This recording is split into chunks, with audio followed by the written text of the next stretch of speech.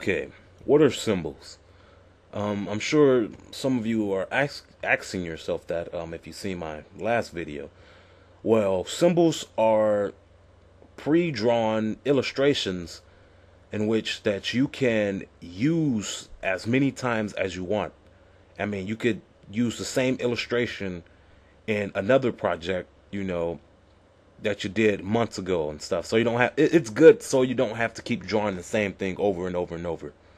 And these are the kind of things that most professional animators, are using nowadays when making cartoons, because A, it helps saves money, and B, it doesn't take too long to do in the first place, because doing it traditionally will take up paper, and it takes a longer time to do traditional animation.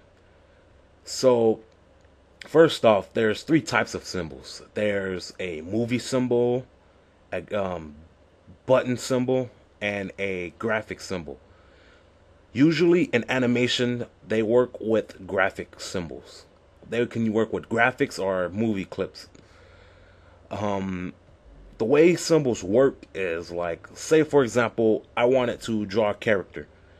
I would draw a character piece by piece, like say a head. I'm going to draw just a basic looking head here.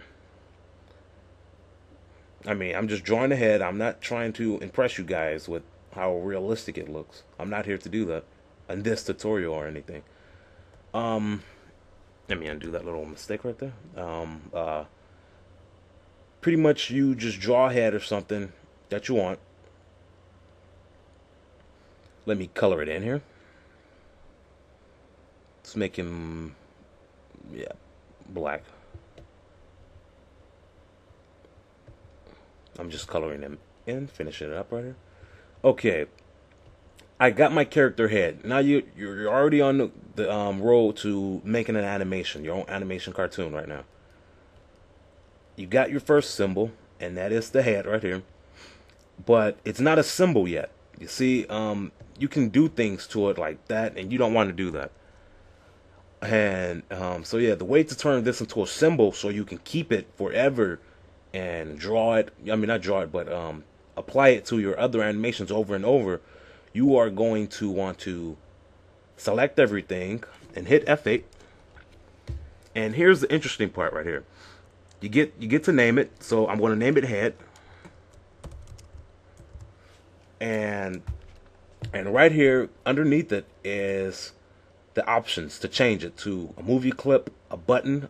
A button is where you can apply it for the script, and you can press it like, if you have like a DVD or something, or an interactive a web page or something. You can put the drawing right there so they can click it. Today we're using graphic symbols, and that's for art right here. You're going to use that over. But if you're using CS4, Flash CS4, you get a library, and in this library you get to make folders, and in the folders you get to save each part of your character for later. So I want to save this head right here on the body, right here.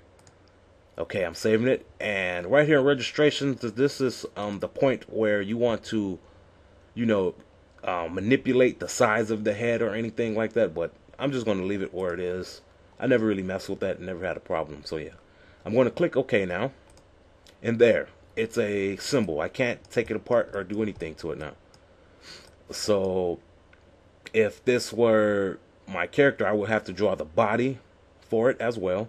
I might do that in a little bit, so you can get the idea of what I'm doing here.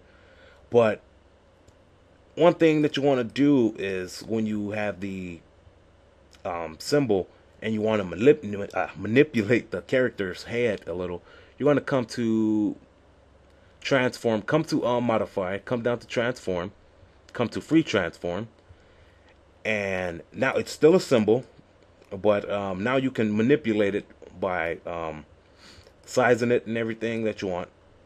But you just put free transform on it. So yeah, but you're going to want to put this little white thing right here, if like it's a head or something, you want to put it where the neck is. So now when you want to tilt it, the head will tilt with the neck. I mean, I might just draw a body real quick, but you get what I'm under. I mean, you understand what I'm trying to say here. You know, let me make another layer real quick so I can show you what I'm talking about. This is a cool trick. Let me draw neck underneath here. Again, this is underneath it. I just made a new layer, and it's is underneath the head layer. Just so you know. I didn't mean to confuse anyone there. Oh yeah, it's not closed in. My bad. It's not closed in.